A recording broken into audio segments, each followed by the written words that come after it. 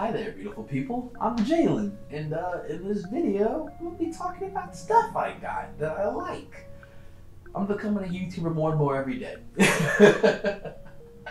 But hey, if you're familiar with my content, what's up? How you doing? Tell me about today. And if you're not, get familiar. No sympathy, no love. Just get hip to me, cause I'm cool.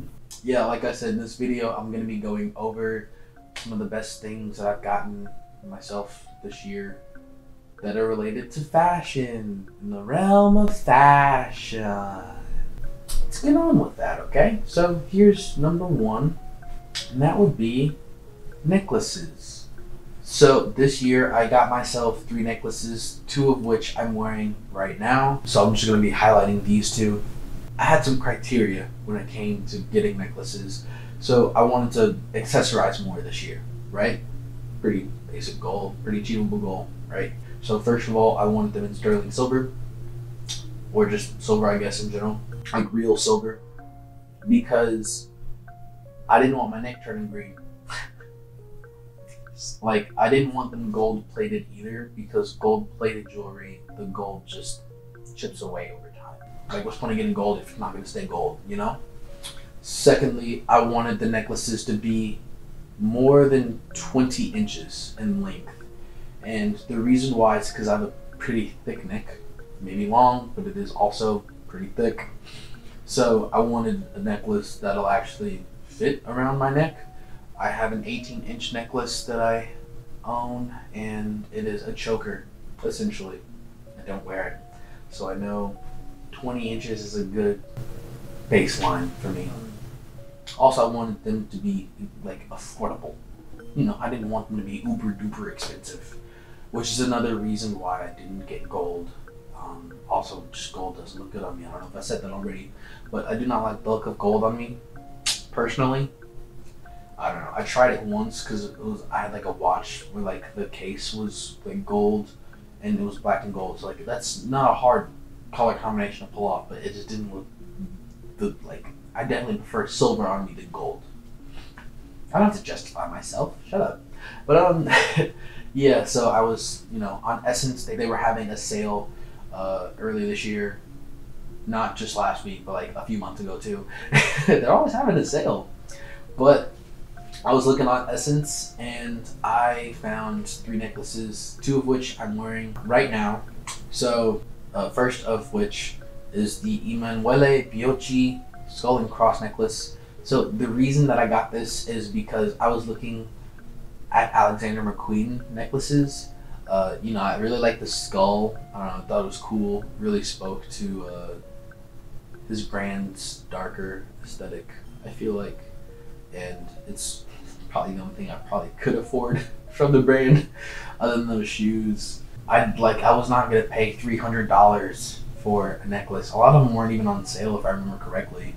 So they were just way out of my price range. This was a more affordable option, and I might have B-roll of me just having these necklaces. The Emanuele Biocchi skull and cross necklace. It looks cool to me, honestly.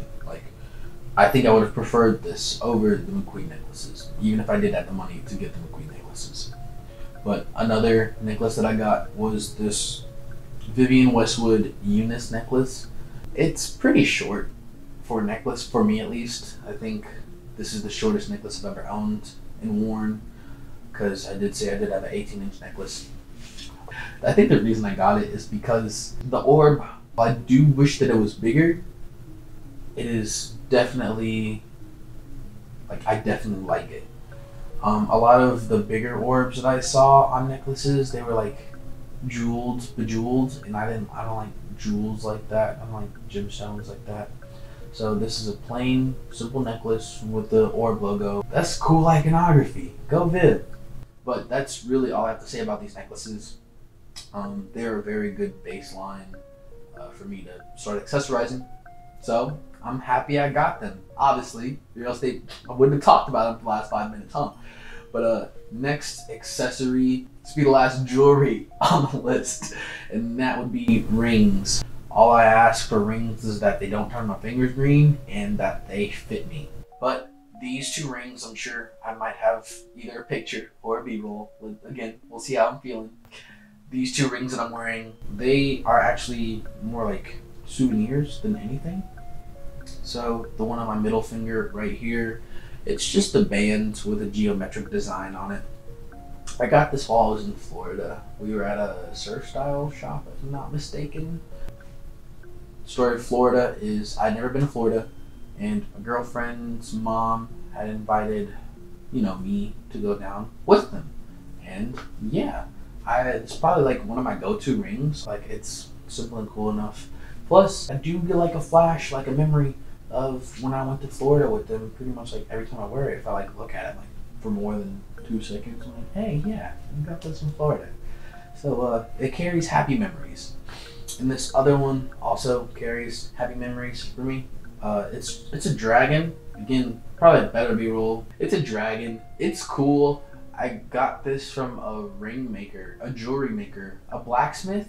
I don't know exactly what to call him, but he made this ring by hand. Yeah. And for a ring made by hand, this cost $65. That's a good get. But the happy memory associated with it, like the reason it's a souvenir, is because my girlfriend and I went to a festival, the Covered Bridge Festival. I guess it's like huge, but if it's so big, how come I only heard of it this year? Kind of thing. Maybe I'm just not cool. Maybe that's it. But yeah, I got this from the Covered Bridge Festival. Happy memories, and it was a fun time. That's really all I have to say about these accessories that I'm wearing right now. Let's get on to another form of accessories, and that would be number 3 technically, but 2 categorically, and that would be fragrances. One second. So 2021 was the year I got into colognes. I got a lot of cologne now.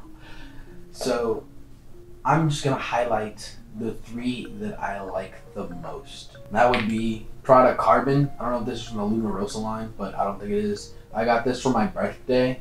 My girl and I went out shopping, and I got this for myself while we were shopping.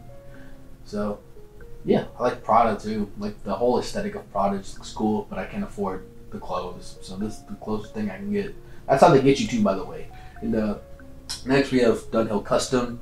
Honestly, for what, like $40, a 3-ounce bottle is a good get, especially from like a designer cologne. It's a designer cologne. It smells like mature and like musky, but also like kind of sweet too. I like it because it's exactly what I want to be. Most recently as well, I got myself French Waltz. I'm gonna keep it like this because I don't want it to fall out. But French Waltz by Tyler the Creator, or I guess I should say Goff Lafleur. It smells like heaven and dreams come true and kittens and like smiling people. Like, it smells like happiness. Like, words are not doing it the justice that it deserves. It's probably my favorite scent this year, and it's strong too. Like, I remember wearing it, and my girlfriend, like, she was like, I smelled it as soon as I opened the door. Yo, what? And I remember like just sniffing my arm all day because it smelled so good when I wore it. But I do have other fragrances that I could show you, but I just wanted to highlight the top 3 because I don't want you to be here all day just looking at everything that I got. So let's get on to the next thing that I'm glad that I got this year, and that would be the shoes. A lot of shoes. So if you're seeing this video, my shoe collection video is already out. You know exactly what is in these boxes, probably. Look at the thumbnail again if you don't. So I'm not going to go into too much detail about them here. Just know that I am so grateful that I was able to get all of these for myself. And yeah, hard work can pay off. Just be responsible with your money. Then you can do whatever you want with it. That's my only advice. Make responsible purchases. Don't live outside your means, essentially, is what I'm trying to say. Yeah. I'm glad that these were within my means. I'm great. I told you I wasn't gonna go into like heavy detail. Go watch my other videos if you like. Go watch the other video if you haven't. Duh. So let's get on to some clothes that I am so happy that I got. So next up we have Plus J. Right now in the A roll, I am wearing the work jacket, if I'm not mistaken. This is the wool blend work jacket, and I will have B-roll of me and the other items that I got from Plus J. I did not just get items from her most recent collection that she just dropped a month and a half ago, but I did also pick up a couple pairs of pants that I didn't even know were Plus J, and I will have B-roll of me in them if you're not already watching it. But the Plus J collabs, they are always magnifique. I love them. I have no idea why I'm speaking in an accent, but that's just what it does to me, I guess. As you can see, I have a few things. The jacket you've already seen, but a sweatshirt, a hoodie, and pants from the collection as well. I also have a belt from the collection as well. And the fact that it's from Uniqlo means that I got it at a really good, affordable price. But also that it's really well made and will probably last me for a few years. Pretty much all of my closet is either Uniqlo or thrifted goods. So that tells you how much I like the brand Uniqlo. Yeah, I really love the pieces from Plus J, and I could probably sleep in this right now, this jacket right now, if I were not upright. That's all I have to say about Plus J and the pieces I got from the collection. Share this with Uniqlo. So let's get on to the next piece. The next piece that I'm really glad I got this year, and that would be this Marlboro jacket. So honestly, I am super stoked about this. It fits me kind of big because I think it was made in sometime in the past decade, but it is a large. I usually wear extra larges because those run a little bit big even if they're not oversized on me, but this is a large size jacket, genuine leather collar, and like no fading, almost like no signs of fading on the denim itself that this is made of. So it's broken in pretty well, but it definitely has a lot of life left to it. I got this on Depop for a really good price too, and this is probably one of my most worn jackets this year, despite the fact that I only got it a few months ago. But I love this a lot, as you can tell by my audible excitement over it. But yeah, this was a steal, and I'm closing. I can't not talk in my hand. I'm sorry, but yeah, this Marlboro denim jacket was a great get for me. I do have one more thing, or I guess one more category of things that I am really excited that I got this year. Books. I'm not much of a reader at all, but these books right here, one of them I haven't even opened yet, but I'm so excited to because it's going to be informative, and that's the reason why I like these books so much. They're informative.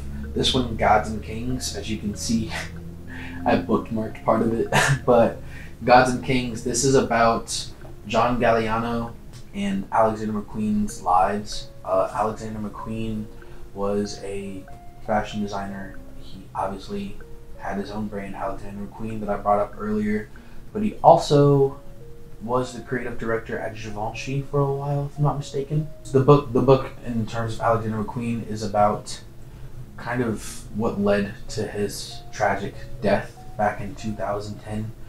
But in terms of John Galliano, the book is pretty much what led to his downfall and his spiraling out of control. It immediately opens with why he got fired from Dior.